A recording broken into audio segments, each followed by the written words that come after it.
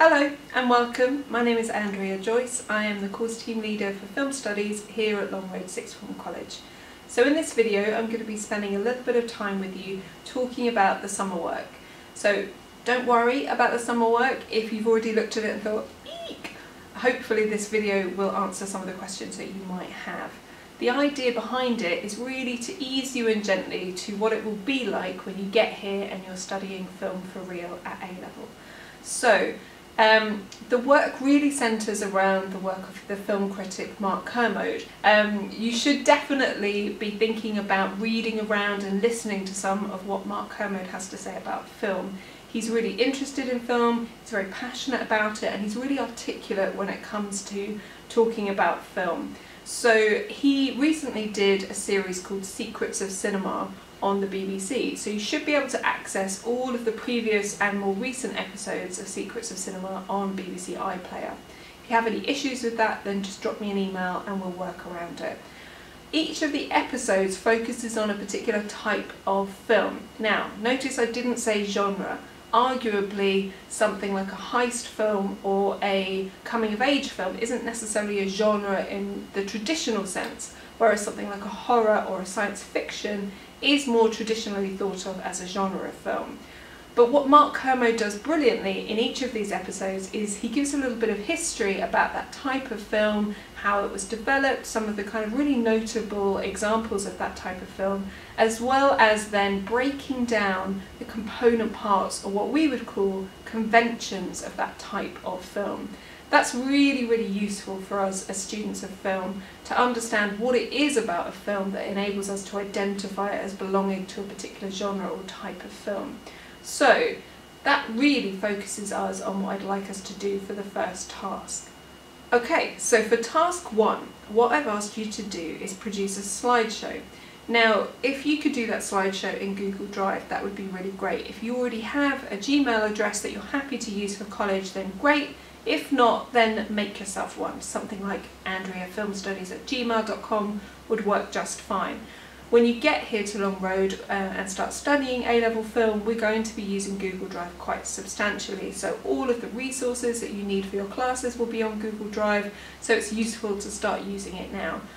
Google Slides works just like PowerPoint, and the great thing about it is you can access it anywhere, anytime. So obviously that's great from the perspective of being able to access your work from a revision point of view too. And you could even do your homework on the bus. Great. So for task 1, make your slideshow, and what I want you to do is give a kind of plotted history of the genre and how it developed, mention some of the notable films, and then give a summary, as Mark does in each of his episodes, as to the key conventions for each of those films. Okay, so that's the introductory section. The next part of the task is a little bit meatier. What I'd like you to do is pick one of the films that belongs to that particular type of film and find a scene from it that really enables you to talk in a bit more detail about how that scene demonstrates some of the conventions of that type of film. Okay, so if you have a look on YouTube, then a channel like Movie Clips is really, really useful for finding lots and lots of different examples of scenes from loads of different films throughout the years. So you might want to start there if you can't think of a film off the top of your head that you'd like to talk about. So include a link to the clip on your slideshow, and then start breaking down how that scene helps to illustrate the use of some of the conventions of that type of film. So you'll see on the next slide I've given you a bit of an example. So this is a still from the film E.T. the Extraterrestrial. If you haven't seen it, you definitely should. It's a great example of a science fiction film. Arguably it has elements of a coming-of-age film as well, but it is most definitely a science fiction film, and I think one of the best out there. It's also a really great example of 80s films, my era. I love 80s films. They have a very particular kind of aesthetic, a particular look to them, and E.T. is another great example of that. So you'll see in that slide I've talked a little bit about the alien as a convention of a sci-fi film. So you typically would expect to see perhaps spaceships, aliens in a sci-fi film, but what's great about E.T. is the styling of E.T. as an alien is quite different to some of the other conventional science fiction films. You can see he's got these lovely big friendly eyes, and in this scene at the end he's got a beating red heart. So these very humanistic qualities, although he is seen as other, he's an alien, because he has those humanistic kind of appealing qualities of the big eyes and the beating red heart, he's not seen as threatening in the way that perhaps aliens in other films are seen.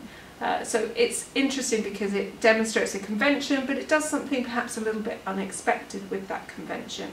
And we talk a lot in film studies about audience expectations, about conventions, approaching them traditionally, or perhaps doing something a little bit unexpected with them.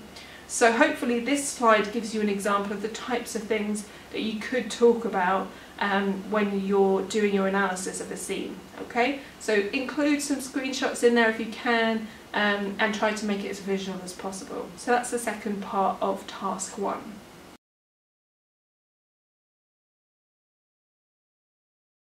Task 2. Now this is really your opportunity to produce a piece of work that is a little bit more substantial. Okay, so what I want you to do is choose one film that belongs to any of the types of films that Mark Kermode just talked about in his Secrets of Cinema series. It could be a film that you know very well, or maybe it's one that he's talked about in that series that you thought, that sounds interesting, I'm going to go and watch that. And what I'd like you to do is write a review of it. Now remember what I said about film criticism, that it's not just about watching a film and saying whether you like it or not, and it certainly isn't about watching a film and then just telling us what happens in it. That's description, it's not reviewing and it's not analysing.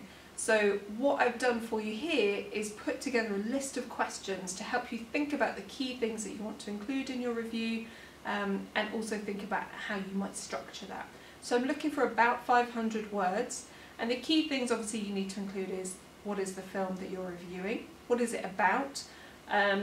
What is the plot or theme? And what do you think the director is trying to do with that film? Is there a kind of a message or a particular theme that they're trying to communicate to the viewer?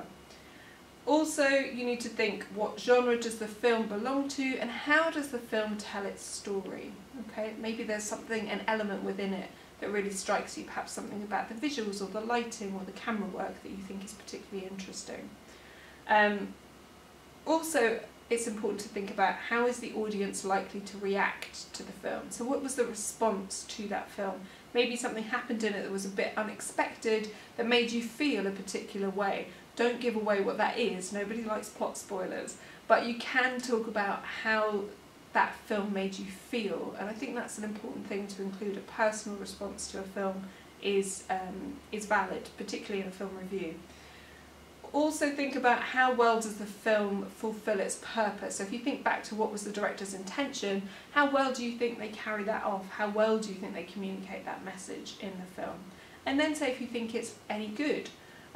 So is it worth people investing 2 or 3 hours of their time into? Did it leave an impression on you? Do you feel that it's one of those films that talks about something that's really, really important, and that it's something that everybody should know about and everybody should take the time to watch? Okay, so it's a little bit of some guidance for you. Use those questions to give you a little bit of structure. It's about 500 words we're looking for. Just have a go at it and have some fun with it. Okay, so those are the tasks for the summer work for A-level film studies.